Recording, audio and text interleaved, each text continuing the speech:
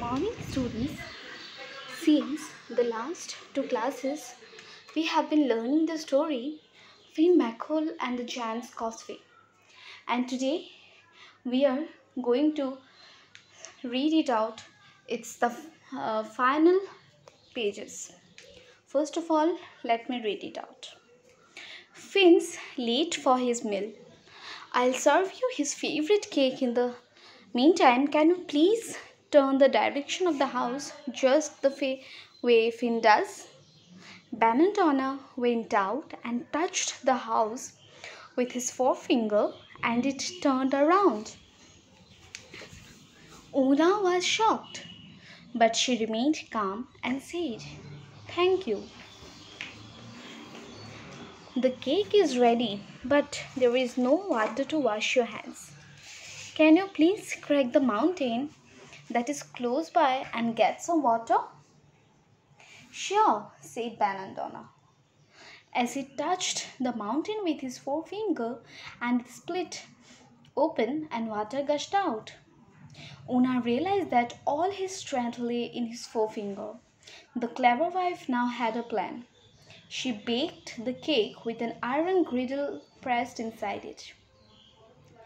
Banana bit it hungrily and broke 3 front teeth. "What kind of cake is this?" he roared in anger. "Finn relishes it," she says. "It's as soft as butter. See, even our baby eats it happily. Would you like to say hello to the baby? Come with me, see him eat." Banana said, "I'm not very good with babies, but I'll see him." Una took Banana to the huge baby, peeping out from a huge sheet-like dress and bonnet. He was happily having milk from the bottle. "Our baby is as strong as his father," said Una proudly.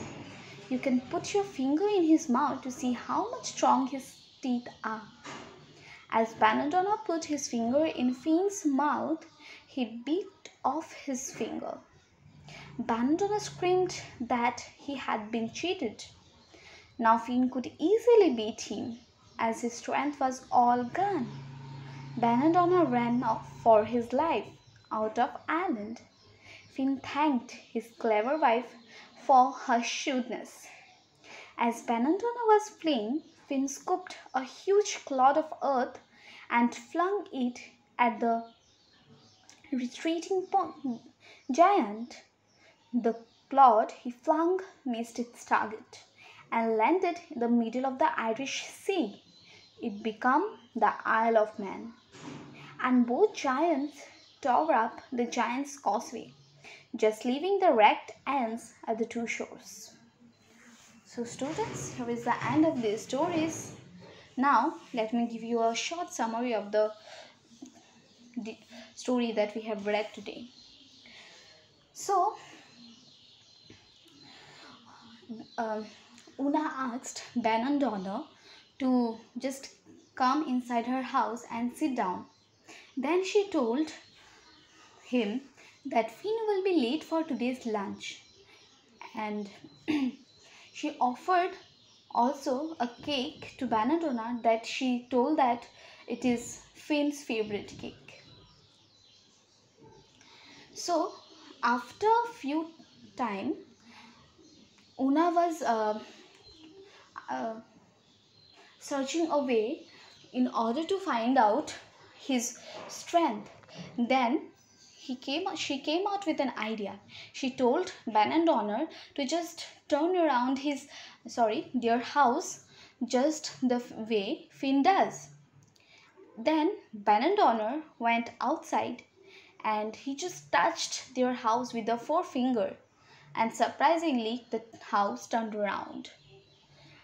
After seeing this, Una got shocked, and he understood it very well that his forefingers are his most important part.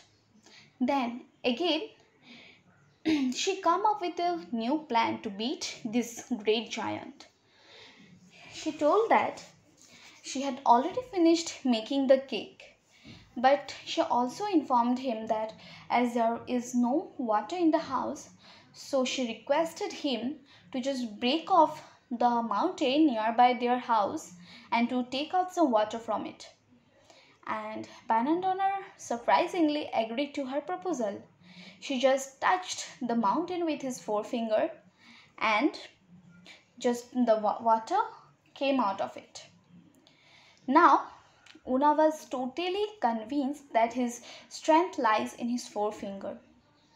Then, as Una has already prepared the cake with iron griddle pressed inside it, now she gave the cake to the giant, and as soon as he bit it, his three front teeth just broke down. And he was very angry. He was shouting at Una very angrily that what kind of a cake is this? But Una told him that this is Finn's favorite cake and he relishes it very much, and also said that this cake is as soft as butter and their baby also likes this cake. Then Una told him that would you like to see our baby? Then Banandonor again agreed to her proposal. When he went to the inside room, he saw that the baby was peeping out from a huge cloth and he was having milk. Then Banandonor, in order to see the strength of the teeth of this baby, he just put his forefinger inside his mouth and suddenly the baby, means Finn, bite off his forefinger. And then Banandonor just started shouting and he told that he has been cheated. Now as his all strength has gone, now he just ran out from that place. And as soon as he was running, Finn also chasing him behind. So what did Finn do? Finn took a huge lump of earth and he just threw on that Banandonor, but his shot got missed and the lump, it fell into the Irish Sea, and as a result it made a new island, that is Isle of Man. And at last both the giants they just fight it together. That's why the causeway that had been made by Finn earlier, that also broke in the middle, leaving some cracked cracked areas on both the sides of it. So students, here is the end of this story. I hope you have understood it well. And now the meanings of the new words that we have got here, and they are iron griddle, which means a flat round iron plate that is heated on a stove or over a fire and used for cooking. The number 2, clod, means a lump. The number 3, shrewdness, the quality of being clever at understanding and making judgments about a situation. And the last one, rect, having an outline, an edge or a surface which is not straight or even. Now students, here is the end of our today's story, and this is your home assignment. If you can, please try to do it by yourself, otherwise I am going to give you the answers in the next class. So as for now, thank you so much.